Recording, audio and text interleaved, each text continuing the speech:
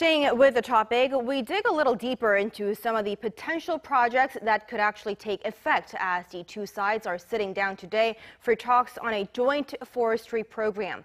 In the first part of our two-part series, we take a look at the inter-Korean efforts to make both Koreas a bit more greener. It marks the comeback of a once jointly run project between the two Koreas. The two sides once held hands on joint forestry projects in the late 1990s. But those projects were put on the back burner in 2010 when tensions spiked following a series of military provocations by North Korea.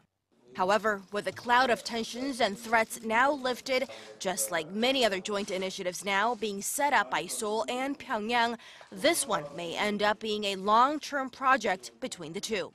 However, both sides are realistic, considering the reality of North Korea's circumstances. Some 2.8 million hectares of forest had been cut down in North Korea as of 2008, and that's nearly double the amount of bare land compared to just a decade earlier. It's so bad that a UK-based risk consulting company assessed North Korea's deforestation as the third worst in the world in 2012. Precisely understanding the situation in North Korea is the most crucial first step. It's necessary if the two sides are going to be able to make a difference. However, we believe it will be different this time due to Pyongyang's determination.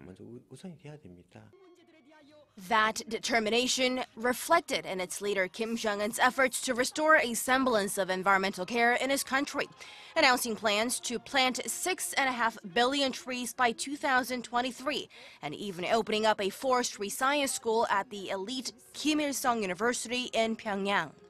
The forestry project between the two Koreas, although still very much in its infancy, could branch out in a number of ways. Comprehensive projects related to forest and agriculture already seem to be coming down the pipeline. Related businesses' stock prices have shot up over the past couple of weeks, especially those involved in forest restoration, cultivating saplings, and mineral exploration, and even seed production. We're looking to start with cabbage, corn, broccoli, and radish. Crops like these bring about quick benefits, especially with some of them being native to our soil. They are most suitable when we consider the environmental circumstances. The sentiment this time is more positive, with North Korea showing a strong inclination to follow through on its pledges. Environmentalists here in South Korea have one thing in mind: improving this fertile land bestowed to us by our ancestors and adding a lot more greenery along the way.